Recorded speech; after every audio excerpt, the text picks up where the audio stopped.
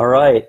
Hello and welcome everybody to the first of hopefully many more Q&As. My name is Fatty Mancy, your personal coach. I'm the owner of Real Results Fitness and author of 24 Ways Fitness Has Deceived You and the Real Solutions to Them. YouTube channel here, obviously. My website is realresultsfitness.org, O-R-G. Instagram is Real Results, FTNS, and Facebook, Real Results Fitness 24. I have with me today Stephen Correa. Stephen is a strength and conditioning coach. He has a Bachelor of Science in Healthcare Management, and he's the owner of TwinAnchorsFitness. You can find him at TwinAnchorsFitness.com, and his Instagram is S_Correa, C-O-R-R-E-A Jr. I'll have all of our links and all of our information down below in the description.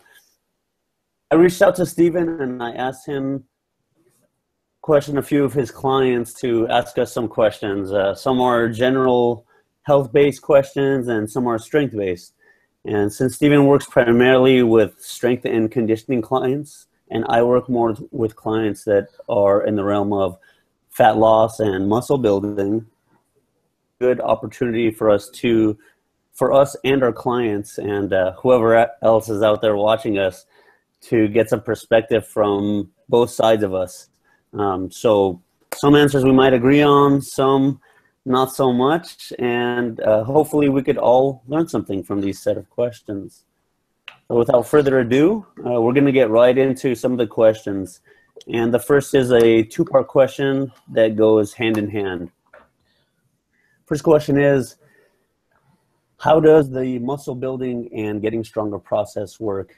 And how can I make gains faster? That's a good question. I mean, it's one I always get, but I'll let you start this off since I think it's more of your realm to start with. Okay. All right, thank you. So for me, the short answer, I guess, is just busting your ass in the gym, right? Yeah, exactly. Right. Yeah. That's it. I'm done with that. No. Muscle building, it's a really slow process, and through social media, and particularly like Instagram and magazines, always have these amazing advertisements. You see someone scrawny going from like 130 pounds to 185 chiseled and ready to win a contest in 12 weeks, you know, and or quite the opposite, someone that's maybe obese and then they get down to shredded in 12 weeks. And a lot of these things, you got to remember, most of these people are trying to sell you something at the end of the day. There's always ads in these magazines, like a fat burning pill, or if anybody's watched, there's a documentary called Bigger, Faster, Stronger. Some of these before and after pictures are done in the same exact day. So that's one thing that you have to remember before I go into kind of the muscle building process. But I'm a strong proponent in tracking your progress. You don't have to track everything unless you want to. That's completely up to you. But I always track my big movements, my compound movements, bench, squats, rows, deadlifts, even like weighted pull-ups or heavy dips. I like to track those just because those are multi-joint movements, and you're going to incorporate more muscles. And by incorporating more muscles, you're going to make that muscle stronger. And by getting stronger, you're going to make gains faster. If you're benching, if you're doing like a dumbbell bench press and you're doing 25, 30 pounds and you've been doing that for the last 6 weeks and squatting the same weight for the past like 6 weeks and whatnot, and you're questioning yourself or the program or whatever it is and why you're not gaining muscle, you're not gaining size, that's the reason right there. Like, you have to kind of it's scary, especially if you're a beginner. It's scary to kind of take that next step. But if you're not progressing, the name of the game is just progressive overload, which is trying to get better over time. And with that, you got to make sure you're eating, a sufficient amount of calories to give you the energy. You can't be necessarily trying to lose a lot of weight and gain a lot of muscle. That's really hard to do, even as a beginner. Maybe in your first few years you can, but even then it's kind of hard. So eating somewhere around where you can maintain your weight is the route that I like to go, as far as if that's what your goal is, to try and build muscle and gains faster. So that's my preference. What do you think, Steven? Well, I think you hit the nail on the head on that one. The name of the game is progressive overload. Like you brought up, if you're doing the same weight for 6 weeks, you better be doing more reps. You better be doing more sets, because that is one of the ways that you can create progressive overload. Yes, you want to see the weight go up, and it should go up. There's nothing wrong with wanting to be stronger. I think whether it be here in lifting or in regular life, it pays to be stronger. It doesn't hurt to be stronger. And with the tracking, I can remember a time when I tracked with this. Yes, your brain is a supercomputer in that, but you're going to forget stuff. I could go week to week, and maybe it was dumbbell presses. I could have sworn I did like 75s the week before, so I did 80s the next week, and I could have forgotten. I probably did 80 or 85 the week before, and now I'm either stagnant or going backwards in that aspect. So tracking is definitely good. To take it in a slightly different direction as far as muscle building and getting stronger, you got to eat. You got to eat. A lot of people, you're scared to eat. I coach probably about 80-something% women, and sometimes trying to get them to eat is a scary concept, because you have societal pressures that say, don't be big, don't be this, don't be that. And yes, eating will get you big, but eating will get you strong. So if you want to do that, and as far as making gains faster, eating more doesn't hurt to do that. I can tell you my lifts are 1,000 times better when I'm eating close to 3,000 calories than when I'm cutting at 22 to 2,000. It's those things you have to eat. You can hit the same muscles and attack it every week, but if you're not eating, you're not growing. You're tearing that muscle, and it wants to grow, but you're literally what you're eating, especially if you're on the lower end of the caloric spectrum, all you're doing is repairing muscle and hopefully hanging on to what you have. And while that is great when you're cutting, if for the purposes of this question were, hey, how do I get bigger, Steve? Hey, Fetty, how do I get stronger? Eat. Right. You gotta put as much work in the kitchen as you do in the gym, because they go hand in hand. I'm not saying you need to go be huge and fat, but a caloric don't go increase gaining 80 pounds, right? Right, absolutely. Unless you're a lifter that wants to go from the 200 to the 280 class really quick, Don't go and throw 80 pounds. But don't be afraid to throw on 5, 10, even 15 pounds. Obviously, you don't want to do that in a week, but systematically over a few months, work your way up to that. Yes, there is some inherent fat gain that will happen, but you can always, once you get to the muscle mass you're looking for, you can always do a mini cut or a full-blown cut, try to maintain that muscle, and then shed that fat. But to get bigger, you need to eat, and that goes hand in hand with getting stronger, because mass moves mass. The bigger your muscles, the more weight you can move. It is plain and simple. So I think if you're looking to track your workouts, make sure there is that progressive overload where you're getting stronger every week, and make sure you're eating enough to support that goal, whatever it is. If your goal is to stay at maintenance, you can put on a little muscle at maintenance. I've seen it happen. It's not out of the realm of possibility, but you want to see some good gains, you're going to want to eat. Yeah, I don't know about you. That's something that I'm glad you touched on, that the nutrition aspect of it. It drives me crazy.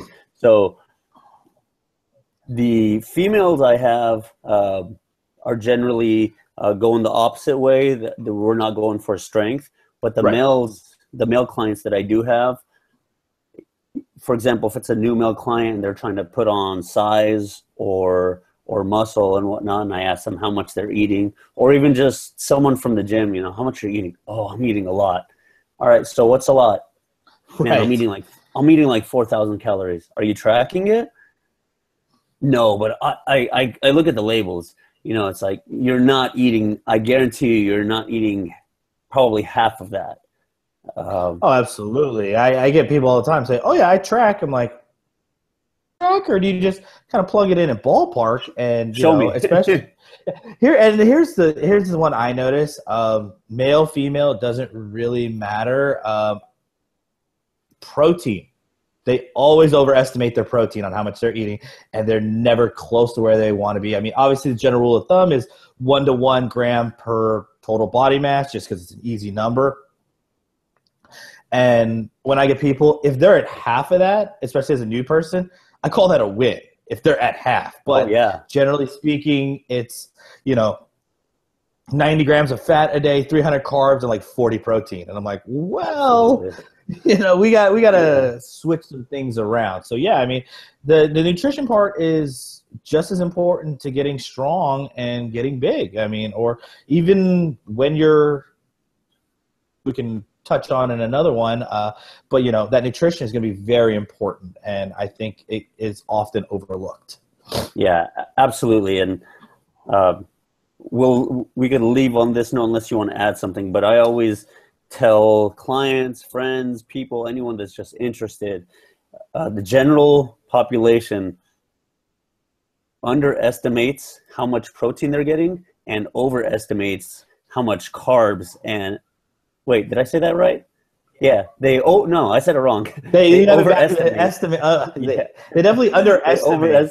They overestimate how much protein they're getting in, and they completely underestimate how many fats and carbs they're getting in.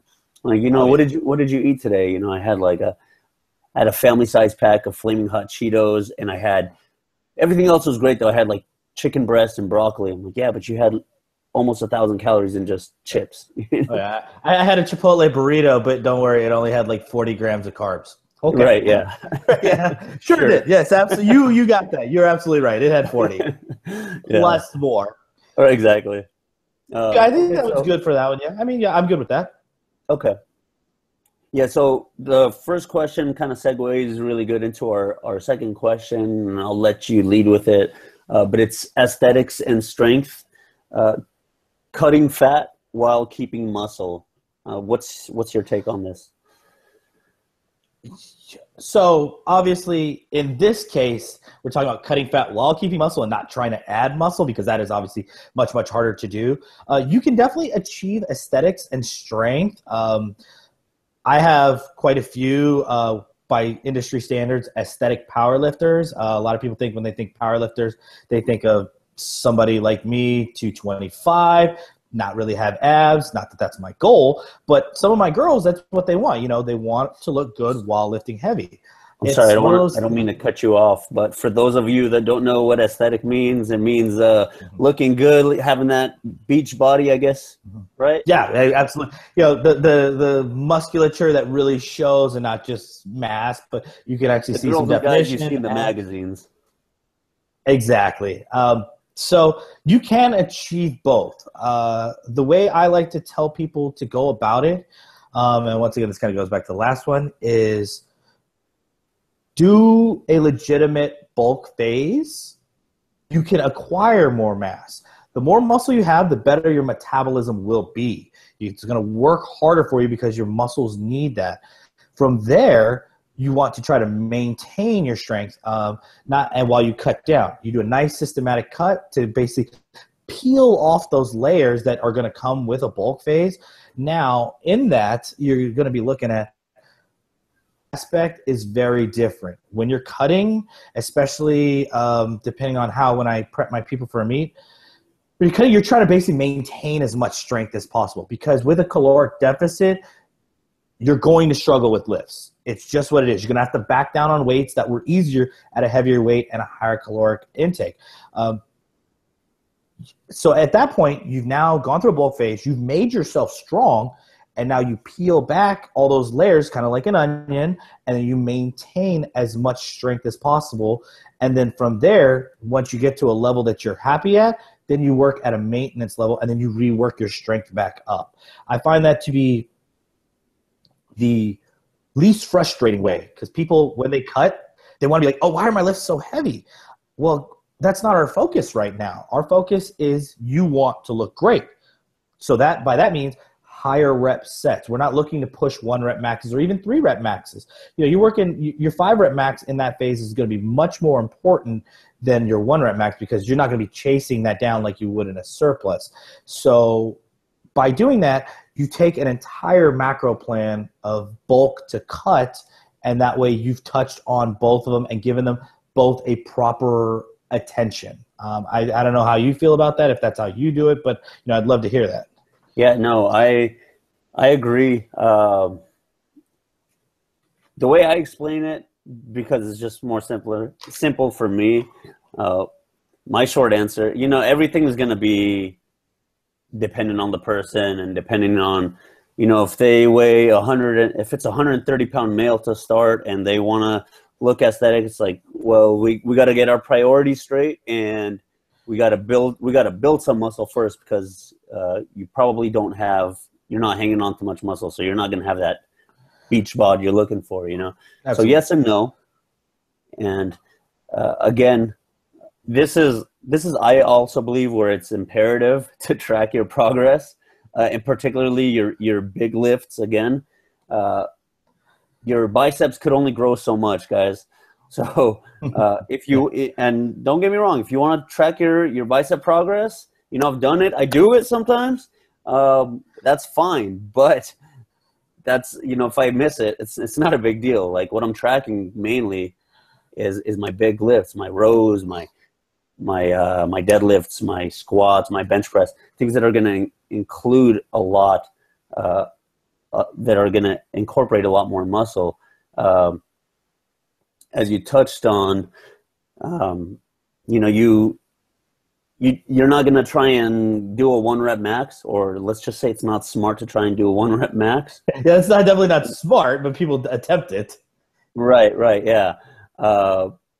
Depending on how much you're losing, you're going to get to a point where you are going to lose some strength. What happens for me when cutting, what tends to happen is your strength kind of, depending on what lift it is, you'll tend to take a plummet in strength just out of the blue sometimes, and you'll eventually kind of coast for a while. And if you are maintaining that body weight, then your lifts will start moving back up, because your body's not eating away at you, I guess, when you're cutting, right? Absolutely, because usually, like you said, the main key that I took away from that is maintaining. So when you maintain, your calories tend to come back up a little bit. So therefore, strength comes up, not necessarily in a linear fashion with your calories, but like you said, once you get to that point where you're happy where you're at, then you can start working on strength again. Correct, yeah.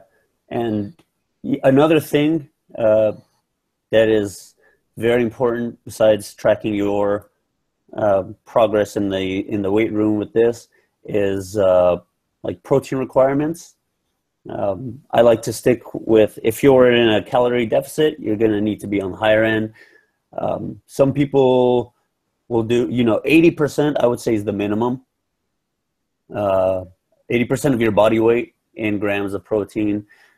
I personally like to go for about 1 gram per pound of body weight.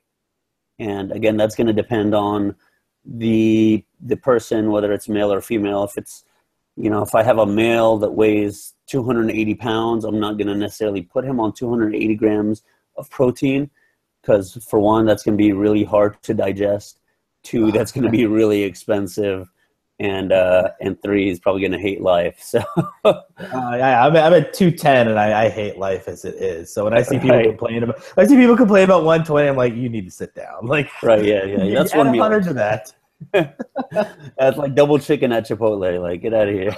Yeah, calm down. Like, 120 is nothing. I could hit that at breakfast. Yeah. Yeah, and then again, so that's like for males, and then for females, depending on For females, I really like to depend it on what their experience level is. If it's someone new, they just want to lose weight, I go on the lower end. Someone that maybe is hanging on to more muscle or has had some weightlifting or like a sports athletic background, then closer to a gram. But again, dependent on what their body weight is. You know, if they're 180, if it's a 180-pound female, I might not necessarily have her that close to her body weight in grams. Yeah, I think like it goes back to what we talked about earlier. Is generally speaking, whatever we end up putting them on is going to be more than what they were already on. So Yeah, I think you're already moving in the right direction, assuming, like you said, experience level, especially experience with tracking and nutrition. So you don't necessarily need to go 1-to-1, especially like you said with 180. Especially for female, that's a really high end. So, I mean, even for a smaller guy, that's a high end. Right. And obviously it's going to I know for me, it definitely depends too on their fat allowance, because you get bored eating really lean meats after a while. Yeah. And it's what you can, exactly. Yeah. It's what if you're good at cooking it. Yeah, absolutely. Yeah, it's what you can stick with. If you're at 80%, and you're stressing out over not getting a gram of pound per or a gram per pound of body weight, like it's not that serious. You're not. I mean, I haven't trained any clients that are going to compete for Mr. Olympia or anything, so like it's not going to be that serious, you know? Right. Absolutely. I think I mean, and you have to look at it too. It's with the FDA allowing a 20% error in nutrition facts. You could hit your macro spot on, but really not even be close because of what you ate. I mean, whenever I see, it's X amount of fat per so many grams of chicken breast, I'm like, well, not all chicken breasts are created equal. Some are going to have a little more fat. So you're it's all a guessing game as far as that goes. The goal is just to get into a routine and consistently hit those macros and just let the results show for themselves. Right. All right. I think we hit every aspect of that question. Absolutely. So our third question is going to be, can bodybuilding and powerlifting be done simultaneously? This is a fun one. No, absolutely not. I get this one a lot from my clients, but no, we can move on. But okay, so here's why. Bodybuilding takes dedication. Powerlifting takes dedication. Don't half-ass two things because that's all you're going to be able to do. For example, if any of you are familiar with Leanna Carr, Berto Nunez, there's a few others that Jeff Nippard's one of them, Eric Helms. They do not bodybuild and powerlift in the same season or even in the same 2 years because they understand that to be great at either one takes time. Now, somebody like Berto, what he'll do, or even Eric, Liana especially, who competed at the Arnold Sports Festival a couple years ago, they take a few years. They hone their craft.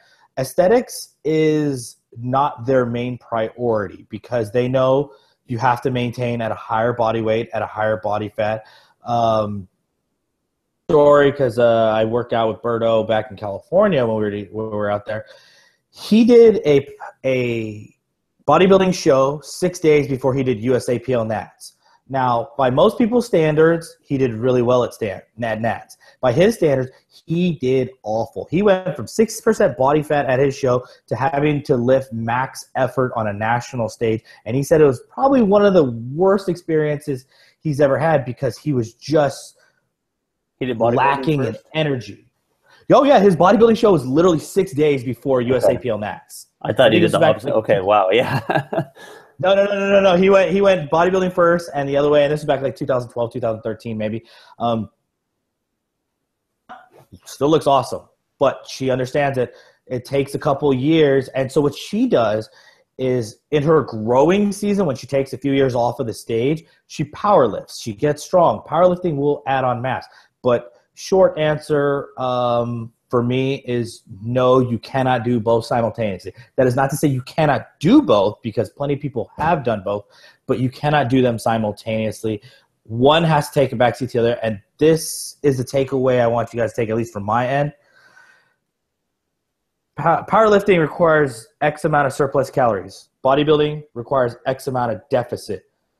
You see how at the opposite ends here, when they you're don't mesh cutting. well.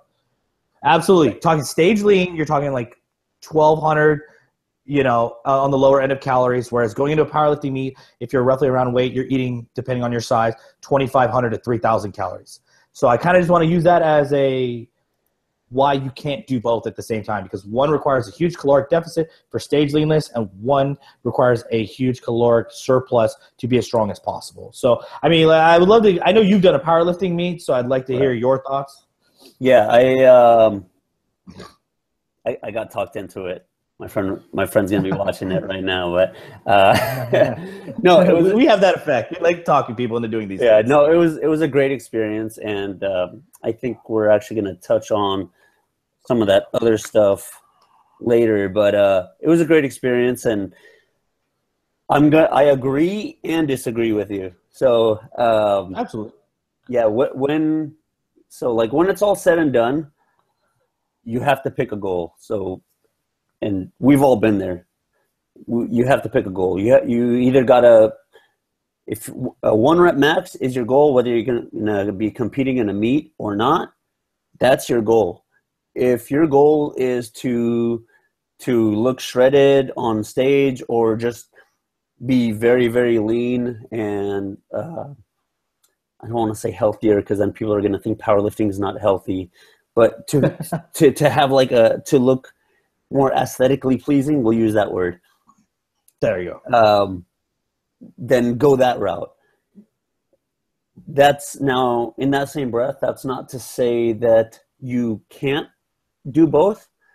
And the way I like to work with my clients, and I program myself, is I like to work everything around like a big movement. Okay. So right, whether absolutely. that's going to be squats, leg press. Yes, I said leg press. Squats, leg press, deadlifts, barbell rows, heavy pull-ups, anything that we've continuously been mentioning. I work my program around that. So a big movement, and then I like to call it fluff work after that. So yeah. Yeah. So, accessory work, the show muscles. And that's Absolutely. not to say those won't help with the with the big lifts. But if my goal is to look a lot more lean, or a lot leaner than I am, or to look good on a vacation, or whatever, wedding, whatever it is, I know I'm going to be in a deficit. I'm not going to be eating as much food, or I'm going to be burning more than I'm eating, whether that's through cardio or nutrition. I'm not going to go in there. I'm not going in the gym, and I'm not going to go. My mentality is not to go set a squat PR, like a 1 rep max. Absolutely. Because I know that I'm probably going to snap myself up. You might have days where you feel like you're in that mind state and you feel good, but it's not the smartest thing. Conversely, what I do like to do is I like to try and get like volume PRs, or total volume PRs. So, if I went in there and I was benching 3 sets of 8 one day and it felt pretty good, felt fairly easy, maybe I'll try, something as little as 3 sets of 9 the next time, and or 230 for 3 sets of 8. Like, everybody wants to make these big jumps, and it seems like, and that's one of the biggest things I took from powerlifting, to be honest. It's helped me in bodybuilding so much. It's like everybody wants to make these 25-pound plate jumps every lift, and it's like, they do it and they fail, they do it and they fail, they do it and they fail, and then that's when we get that conversation like, I've tried everything, I don't know why it's not working. It's like, no, like, use the baby plates, use the donuts, you know? Absolutely. I think I want to touch on 3 things you said that I think you nailed absolutely on the head. 1, pick your goal. Have a goal. 2, I like where you went. I think if you're looking to do powerlifting, but you're also wanting that aesthetics, I think aesthetics lends itself to those hypertrophy phases. Whereas, if you have a long enough macro cycle where you're out so far from a meet, you can absolutely do this. So I 100% agree with you on that if you're, especially those hypertrophy, because you're basically doing bodybuilding stuff anyways, you're just throwing in compound movements, as far as rep ranges. But can you explain to them really quick, just in short, what a macro cycle is? Okay, so a macro cycle is dependent on your time before, say, a meet. Most macro cycles, if there's no meet plan, are like 6 months, and and how it goes about depends on your skill level.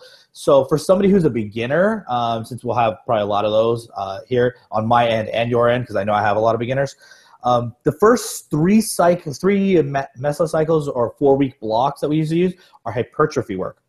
That is simply to increase work capacity and build muscle, because once again, mass moves mass. So in those phases, working on aesthetics, 100% doable. Now, as you transition into strength phases, for these people, you're talking about like 2 strength blocks roughly, if you're talking about a 6-month macro cycle, and then 1 peak block. So in those strength cycles, it's much harder to work on aesthetics because recovery is much more important, and TDE, which is total daily energy expenditure, is going to be lower because you're just doing less, because you can do at 65% of your 1 rep max, 10, 12 reps, but you're not going to do that at 80, 85. Right. That rep range is, lends itself more to 2 to 5. So while you're still getting a lot of work in, your overall work tonnage and capacity reduces down. And in trying back to knowing your goals and exactly. And like, as you know, with bodybuilding stuff, and I've done in the past bodybuilding training, there's a lot of rep work done. I mean, you're hitting a lot of work to tear that muscle to get it to grow. And in strength, and especially in a peak phase, there's just not enough of that to go around. So it's one of those. Now, if you want to take a longer one where aesthetics are your goal, you can run it out to like 9 months or longer, and then you can really focus on it. But once you hit that point of now we're transitioning into strength, it goes back to, like you said, knowing your goal and knowing that aesthetics now has to be put on the back burner because we're coming up on trying to push our 1 rep max or push ourselves into a meet. Right. Yeah. And for those of you who have, are just maybe new to the gym or have not gone through like what we like to call a cutting phase diet, I hate using dieting, but dieting phase. Right. You're going to just have to put your ego aside, and it's no matter how many years of training you had, it sucks. Like you're doing 10, 15, sometimes more % less weight than you've done in the past. But at the end of the day, you have to remember like what your goal is. If your goal is to look really lean or beach ready or fit into that wedding dress or whatever the scenario is, like and this is men and women, you have to know that you're not going to be able to do as much as you can, which relates to what we spoke about previous. We want to try and maintain as much as we can. So don't get frustrated. Just like ride the wave.